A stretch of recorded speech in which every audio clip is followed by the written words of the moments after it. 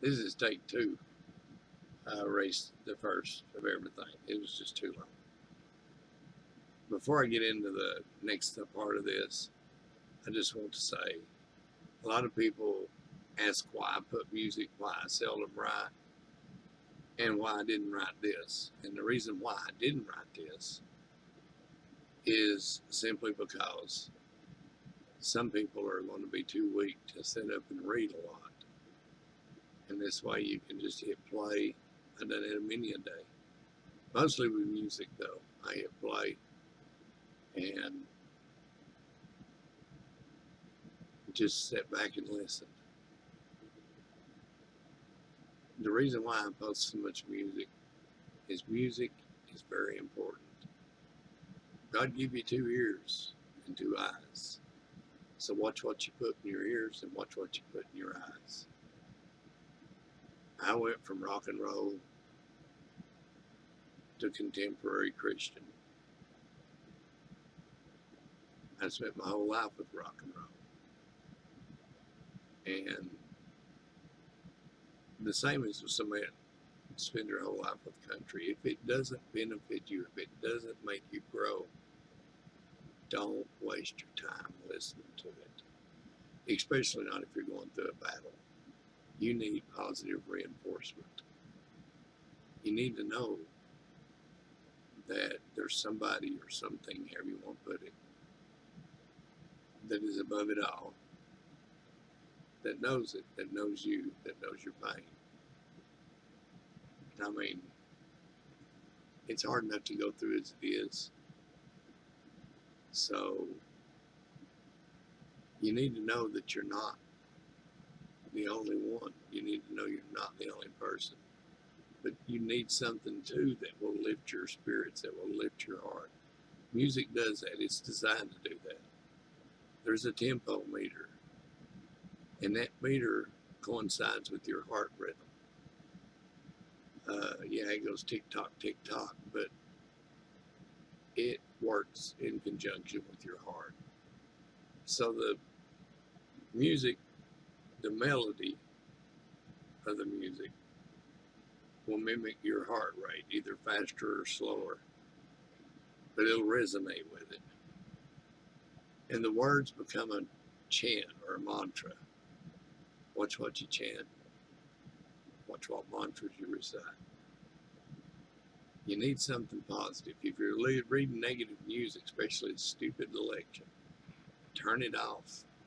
You have enough negative stuff going on. Positive.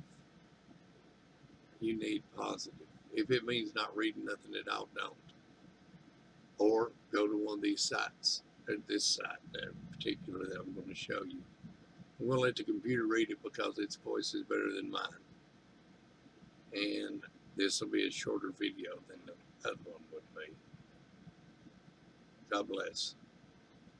This is the first thing I want to show you is what's called Blog for a Cure. And on this site, you're going to find all kinds of people. You go into what type of cancer you have, and you're going to find friends that you're going to make friends, I should say, with other people who are going through or have been through the same exact cancer that you've had. Now, it may have grown different in your throat, or it may be different in your breast. There'll be little differences, maybe.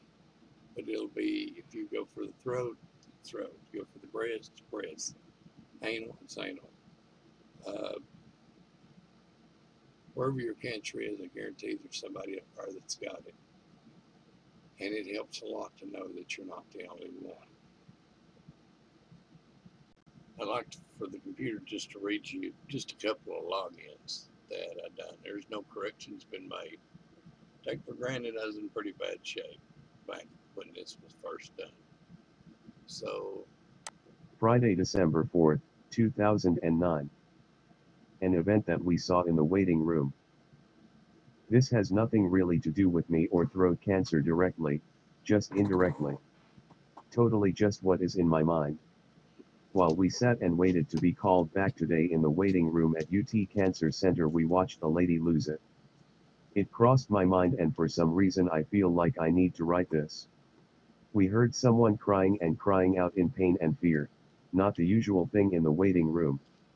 I looked across the room and noticed a lady in a motorized type scooter/wheelchair like this.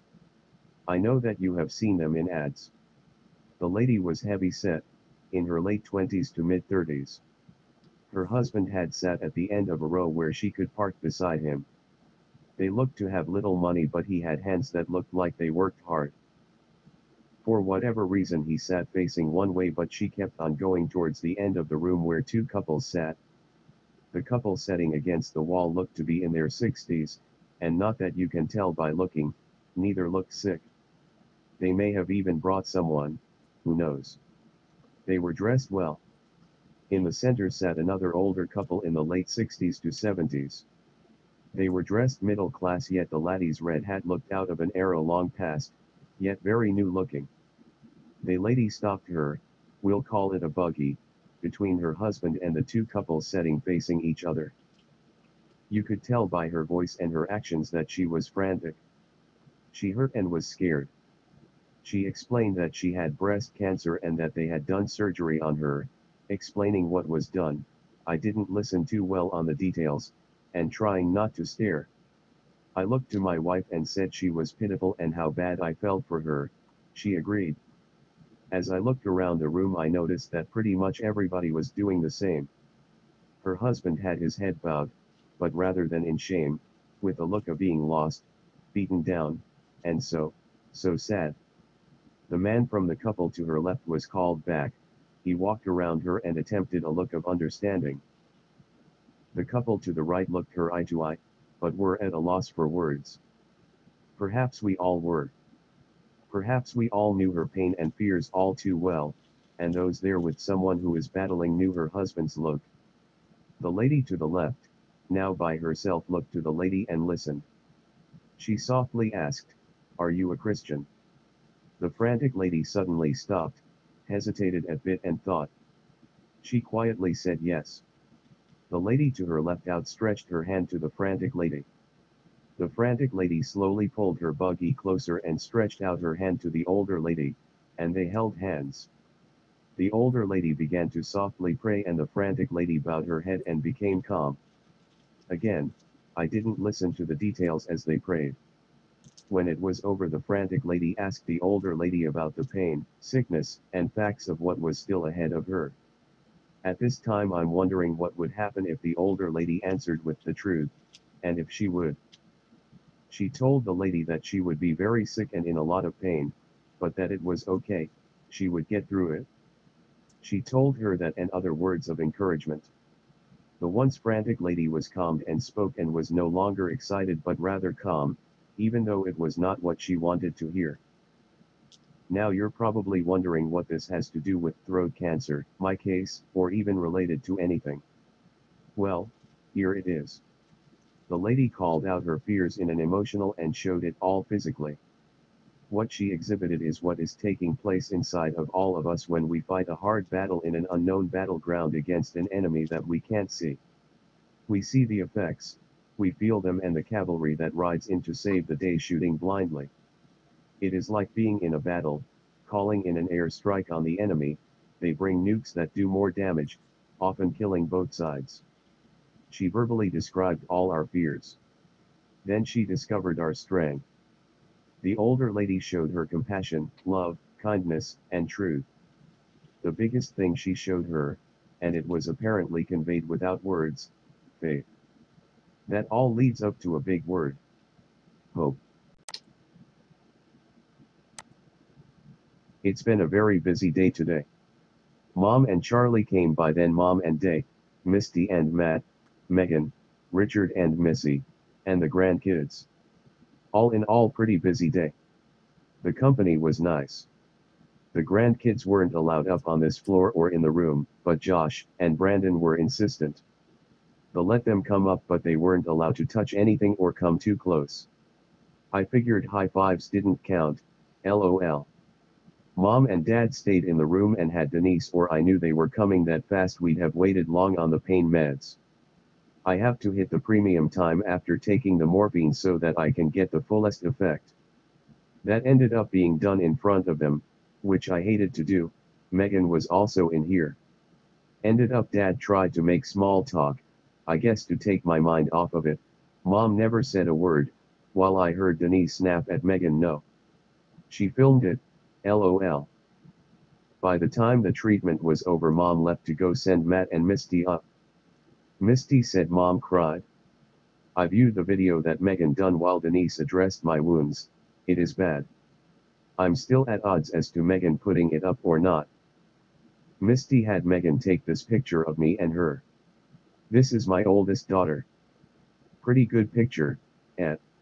Looking at this picture tonight made me realize that if it all ended tomorrow, I at least done 3 things right in my life and have had many blessings bestowed upon me, this being one of them. We have excellent nurses again this night, hopefully my last one. I declined the sleeping pill after awaking in a freaked out state this morning. I don't understand a lot of this, but the one thing I do is something that I have always understood, moderation. I am going to attempt to talk with Vanilla about this internal swelling of my throat.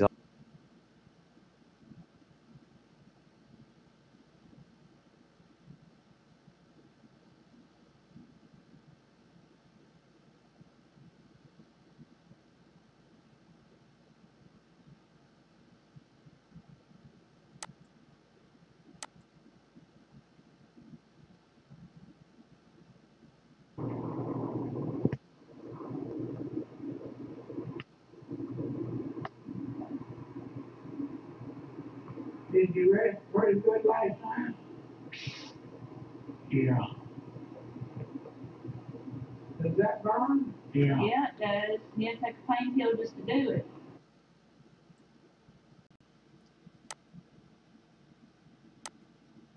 Later on it's 5 p.m. and I'm trying to get the will to fight back. Charlie and Mom came back. Charlie came first. He gave me a pep talk. Normally I don't respond well to them, but somehow his works. He is a good man. It made me realize just how fortunate I have been my whole life. Some people have a mom and dad. I have a few moms and dads, and they are all good people. After they left, I had enough spirit built up to grab a mask, get dressed and start so that I could eat and be with everybody. I made it to the creek, and though I wanted to keep going, my body was just too weak, so I came back to the house. I was so tired that I drifted off in a nap. Denise called UT since a dentist office is located there, but they are closed to the 4th of January too. Down I went again until Matt and Misty and the grandkids came to open their presents. That again lifted my moods, and I ate several bites of turkey and dressing. Amazing what just having the people you love can do, just being there. They got me 10th Avenue North's new CD. Me and Misty came back here to my bedroom and watched some of the music videos I listen to sometimes. Some of those are found on this blog. I think I will listen some more. I may record some more on this day later. Right now though, I'll listen to some more. The main thing in this is to keeping fighting, and that is hard to do. At one point, I gave up.